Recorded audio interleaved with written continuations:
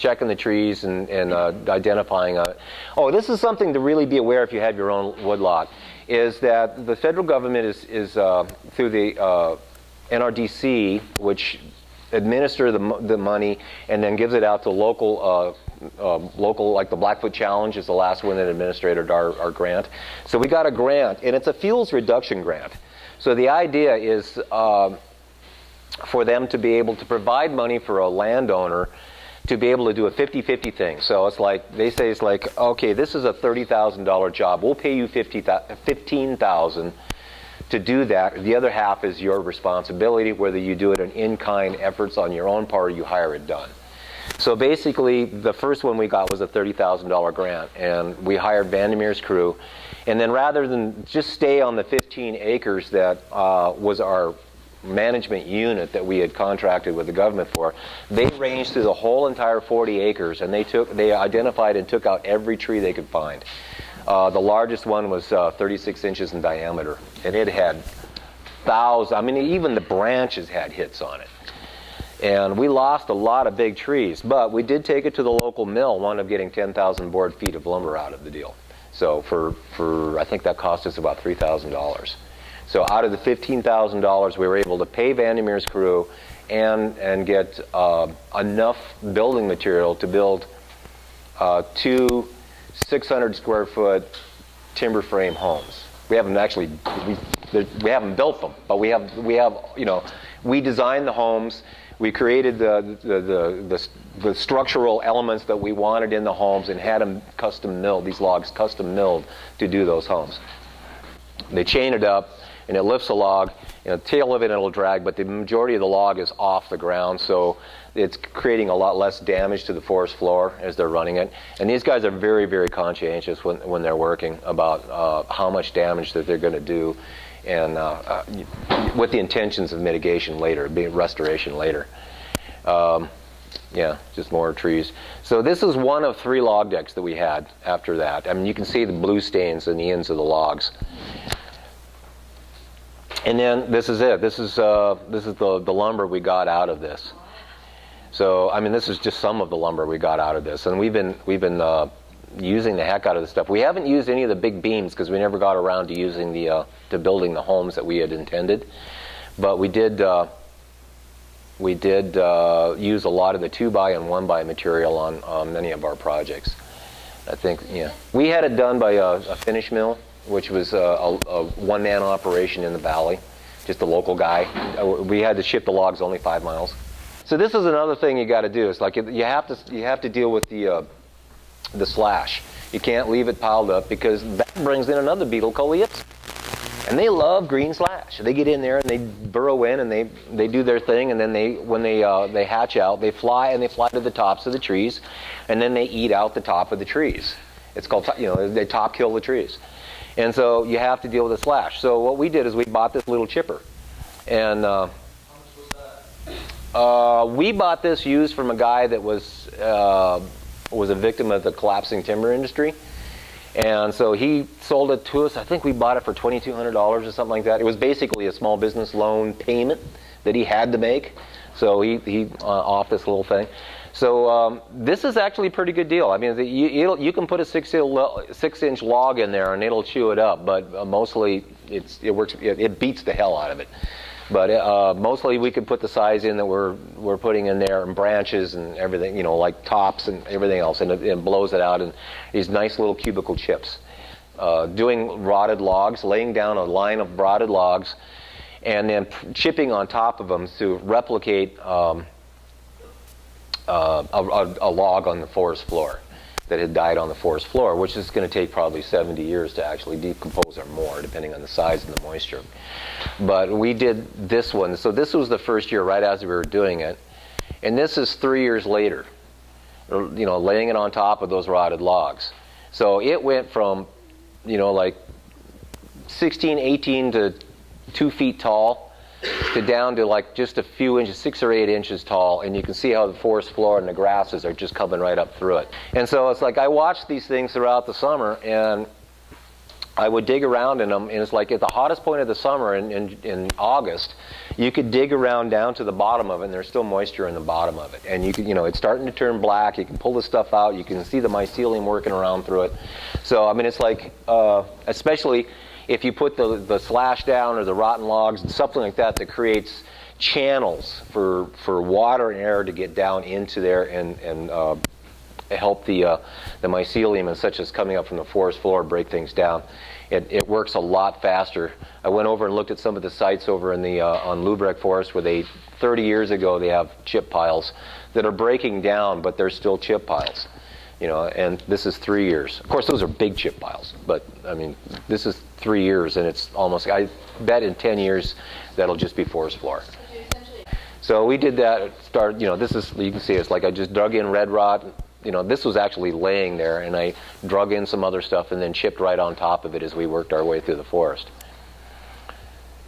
So there's a bunch of, you can see the logs sticking out. So, we have a lot of clay soil. So the forest soil content is only about 4 to 6 inches deep, maybe 10 inches at the very most, and then it's clay underneath. So it goes down, hits that clay layer, and starts running down underneath that.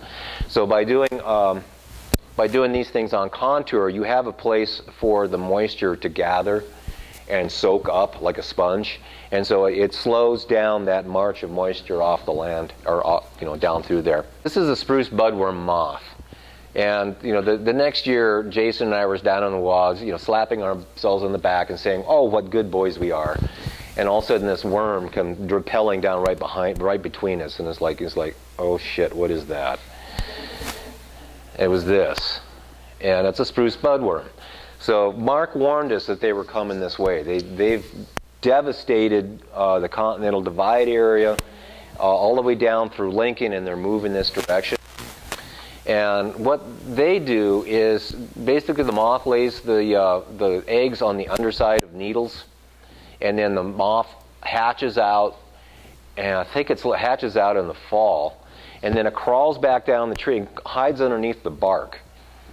And then in the spring, it comes back out, cocoons itself, and it comes back out in it's a larva pupae stage, and it munches on the new shoots coming off that are just growing up on the fir trees, those really tender, juicy new shoots, and eats those away.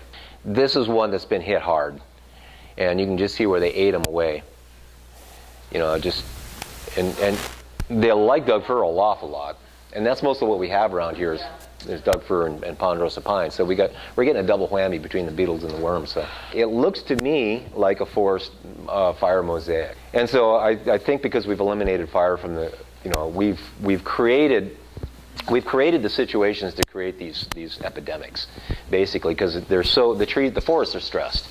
There's way too much going on in the forest, and there's not enough controls on the trees themselves to be able to thin them out naturally and have the strongest survive and become big trees. And so they're all struggling. And so this is nature trying to create that balance. So rather than saying it's like, oh, it's a plague from hell, it's like, no, it's just nature doing its thing. We screwed it up. That big tree in the front is the same tree here. So this is what we did. We went in there and thinned out these areas. That one's a little heavily thinned, but that's on an access road into the house. And for the fire mitigation thing, they want to make sure they could get in and back out again if they get caught. And so you got to do 33 feet, a chain on either side of the road.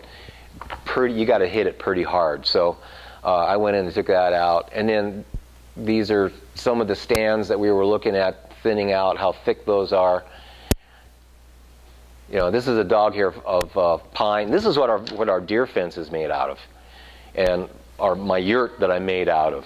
It's like this stuff was like right up to our house, and we took it out and figured out a way of utilizing the material. That's like create a yield from your efforts.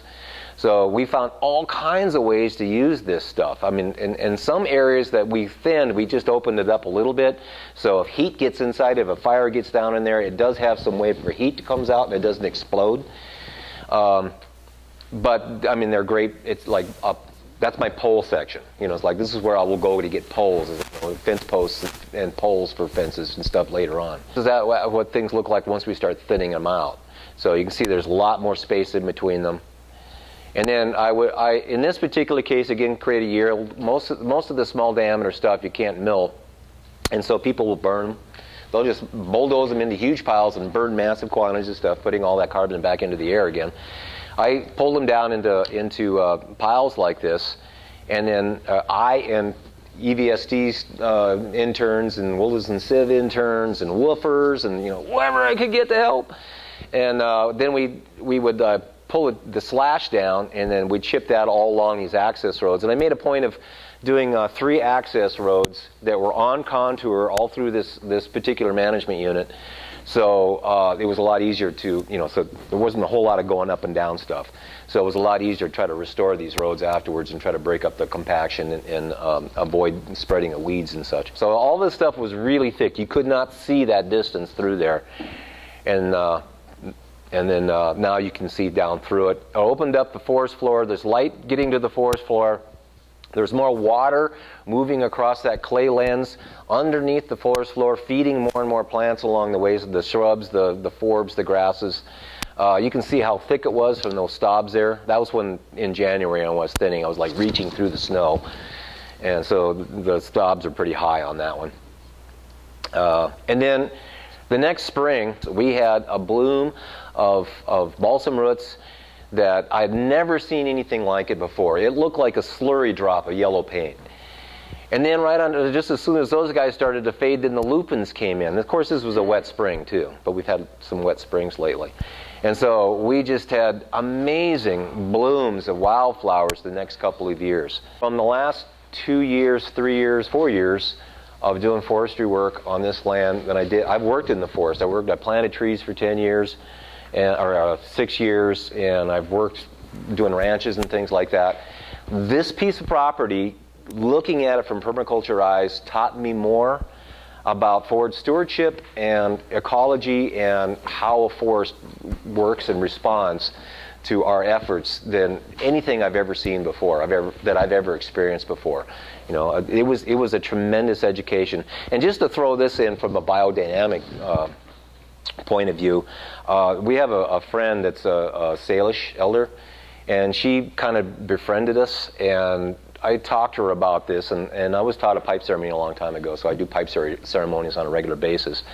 And she says, take your pipe, and she gave me a set of ceremonies to go through. And it's like, go to the 4 corners of the land and go to the center of the land and ask for guidance and permission to do the work that you're doing, and the forest will tell you what to do.